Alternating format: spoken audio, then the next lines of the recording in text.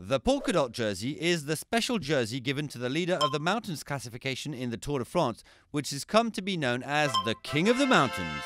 The King of the Mountains is the rider who has collected the most points in the hill climbing sections of each stage. Points are given to the first riders to reach the top.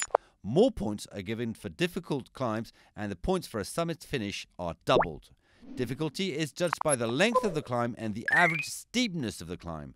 The King of the Mountains competition of the Tour de France was started in 1933 with a polka dot jersey for the winner, first introduced in 1975. Some of the legendary climbs and mountains that the riders have had to battle to win the polka dot jersey have included the Col du Tourmalet and Col d'Aubisque in the Pyrenees, the Col d'Izoard and the Col du Galibier in the Alps, or the mythical summit finishes of Alpe d'Huez or Mont Ventoux. French rider Richard Virenque has claimed the polka dot jersey most with a record 7 victories in the King of the Mountain classification.